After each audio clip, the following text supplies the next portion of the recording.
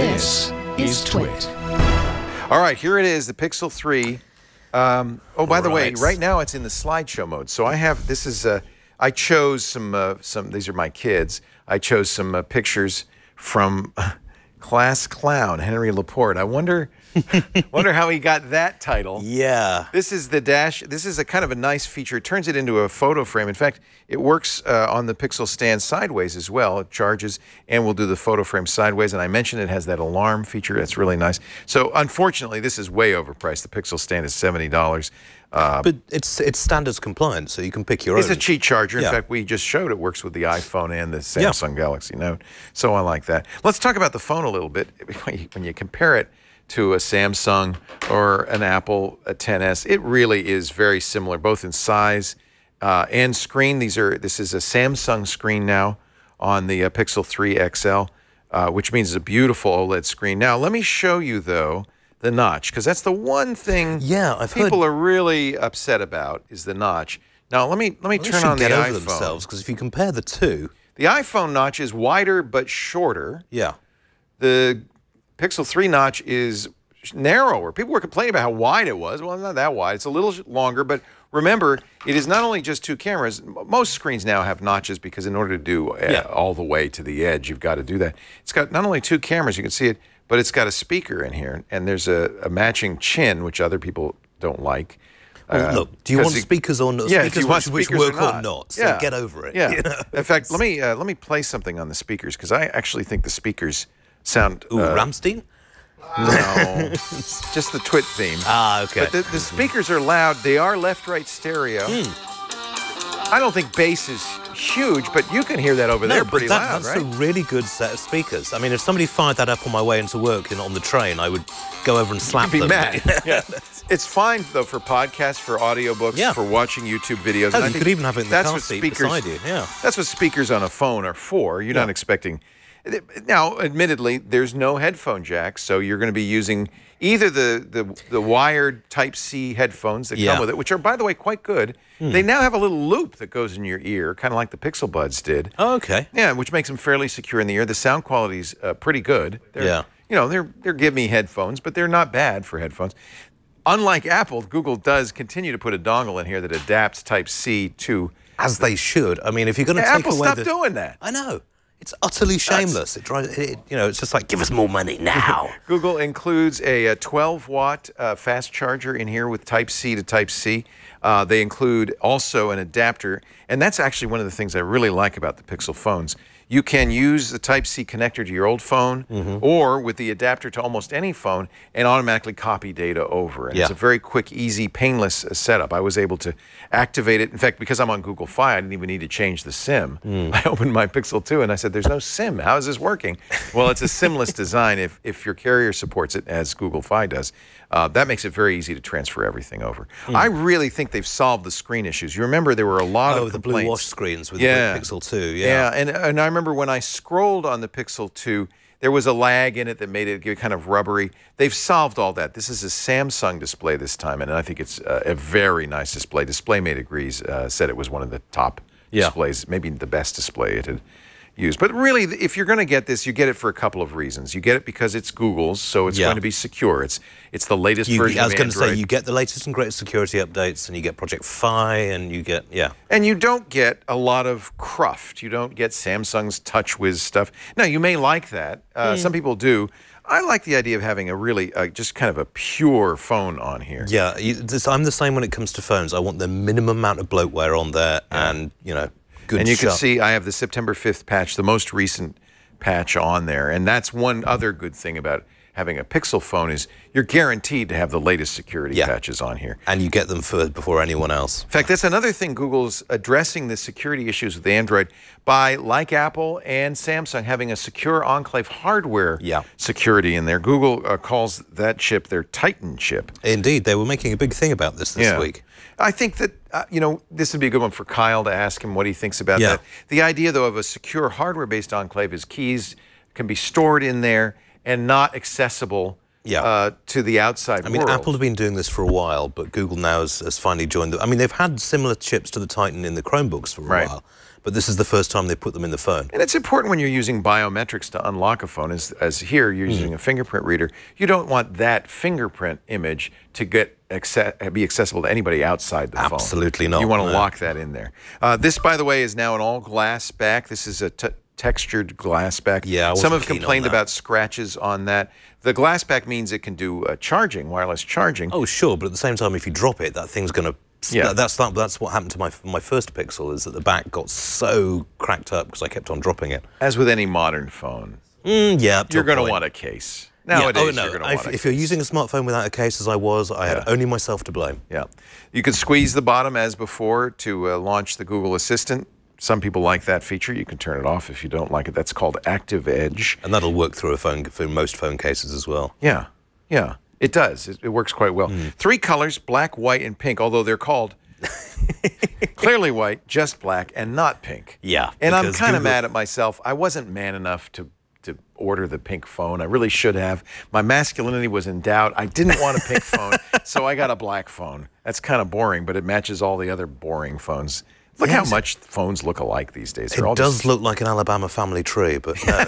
They're all just curvy glass screens, all bezeled screens. The real thing that we're talking about here with the Pixel, and I think the real differentiator, is the camera. And I was blown away. Now, yesterday... You were showing me some of that stuff. Yeah, Lisa and I went into town. We've talked a lot about this. By the way, not all the features that Google has touted are in the phone yet. They will come along in time, and some of them will come to the Pixel 2.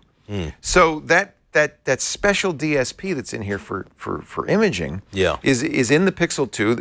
It's an older one, but it can do many of the same things. The real key to understand this is, like all camera phones, you have a very small space, so the lens isn't going to be large and it's not going to be super sophisticated. What Google's saying is, doesn't matter, because we can take the imaging we're getting out of here and process it in such a way, computational photography, that the images look really good. Plus, the chip in here, which is an 845 Qualcomm Snapdragon, is fast enough that we can capture many images at every time you press the button and use those stacked images to do a lot. For instance, because your hand moves ever so slightly during the milliseconds between shots, they actually can use parallax. It's like they can actually use these multi-phasic pixels. They don't have it in here, but they actually can get lots more image. They've put a phenomenal amount of work into that. It's really impressive. Watch our interview last week with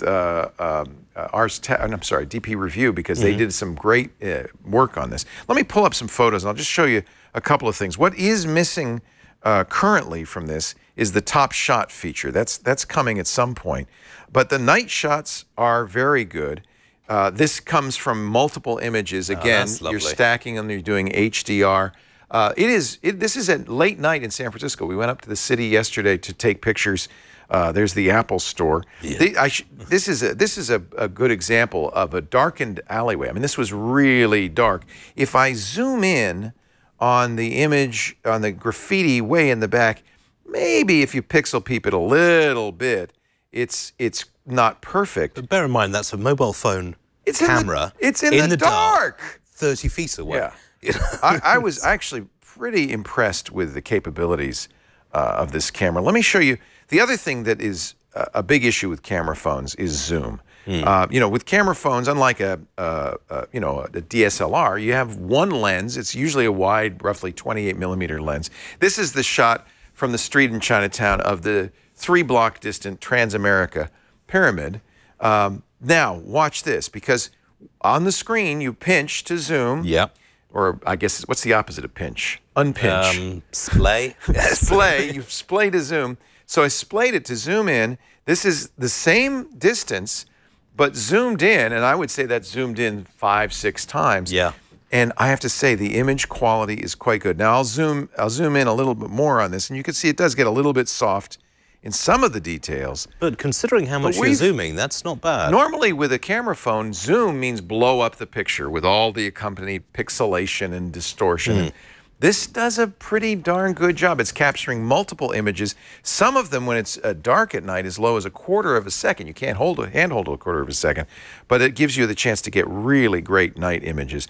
Now, I've turned off motion. Almost all of these were shot with motion on. Right. Motion degrades the photos on the iPhone. It actually gives you a lower quality image, but doesn't seem to do that on the Pixel 3.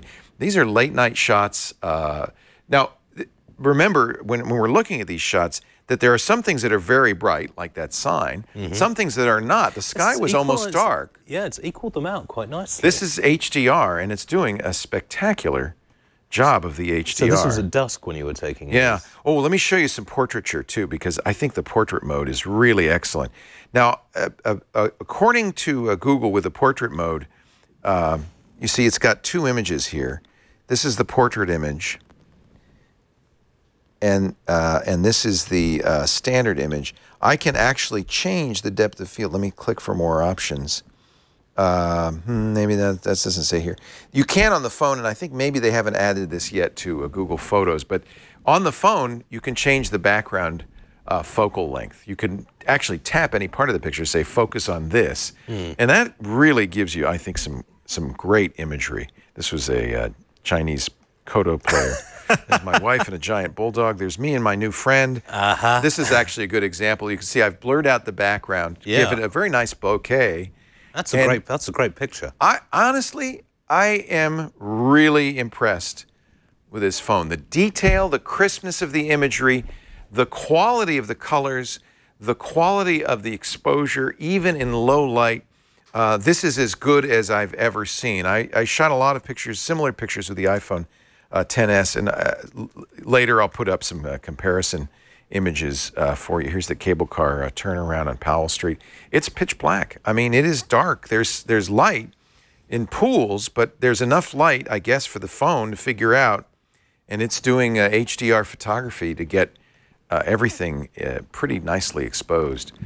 I am actually tempted at this point to take my next trip. Normally I take very nice cameras, do an experiment, and just take a Pixel 3 XL and see if the imagery I get, I think it will be just as satisfying. I'm really excited about what's happening here. The only thing that worries me about Pixel phones is that Google's got this thing about artificial obsolescence. Because how long are they going to carry on supporting this? I've heard 2 years, possibly 3 years, but you know, that seems to me to be a very odd way to go about things. You should be able to use devices as long as you like, within reason. I mean, Windows is supported for 10 years at a time. Yeah.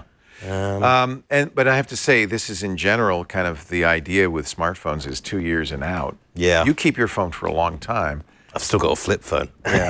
I don't use it that often, apart from DEFCON. But they've really pushed people in the direction of, you know, you want. In fact, all the companies now offer Apple's you doing it, upgrades where every year you get the newest phone and you just continue to pay a monthly fee. And I think that that's in response to what consumers want, which is, well, look, it's going to be $32 a month for the rest of my life, and I'll always have the latest iPhone.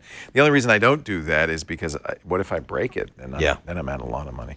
But also, I mean, you're a tech guy. You need to be trying out the latest and greatest phones. Look, these are my 3 current phones. I mean, the Pixel 3, the Apple 2, the Apple 10. You'd have to wear 3 holsters. Yes, Max, and the Note 9. Well, there's another one coming on Friday. In fact, we'll have our review next week. The iPhone XR is coming out. So I will be a 4-phone family, all by myself. No, I really like the Pixel 3. It is going to be probably my daily driver. I'm very impressed with it. Yeah, I think I may have to get one. Yeah, really nice. Battery life, it's got a fairly small battery, 29, 15 milliamp hours. The Pixel 2, as I saw from the iFixit for the regular, and 3430 the milliamp hours. Yeah. You know, I haven't had it long enough to know whether it's going to be enough. Nowadays, most of the phones I have are roughly the same. Yeah. Towards the end of the day, they might be getting a little low. And you've always got the fast charge as well, so you can plug it in for 15 minutes, you'll get enough to get you That's home. exactly right. 18-watt fast charging, and of course, Qi wireless charging. Let's see, what else? Bluetooth 5, it's got, of course, GPS and GLaSNOS and all the usual features. I am very excited about new camera features coming, like Top Shot, but you could see with the stuff that already it's got, it really is pretty good. You do get unlimited online storage in Google Photos of original quality images when you buy a Pixel phone, and I think that's a nice feature. Through 2020 or something. There's a few other things that flip to shush. A lot of phones have had that in the past where you flip it over, it shuts it up. Yep. I should mention the digital well-being, which is now fully implemented. I've turned that on. When I go to bed at night, the phone stops all notifications, doesn't even put them on the screen, so there's no temptation, and it makes the screen black and white. So the phone is just like, I don't want that. No, I think that's a great idea because I'm getting heartily sick of waking up in the middle of the night when my phone goes ping. My wife's even more sick of it. But there you go. That's the Pixel 3. The Pixel 3 itself is $799. The 3 XL, $899, and that is for the 64 gig version. There is for $100 more a 128 gig version. Which, 443 pixels. You're going to be storing all your stuff in the cloud anyway, so you know. Yeah. 400 for the smaller phone, 443 pixels per inch. This phone has a 500. I don't know why I would need this. 523 pixel per inch. At this point, display. it's just a crazy. That's crazy bragging talk. rights contest. Crazy talk. There it is, Pixel 3 XL. And you don't have to blur my phone number. Everybody knows it. I don't answer the phone. Actually, there's one new feature in here I haven't had a chance to try yet. But if you get a call that's suspicious, there's a button you can push on there and say, please screen this call. And you can, it will actually pick up the call, say, Leo's screening calls right now. Who are you and what do you want? Nice. And then you can either listen to it or send them directly a voicemail. I think that is a really nice feature. No one's calling me. Call me now so I can try it. Will you, everybody?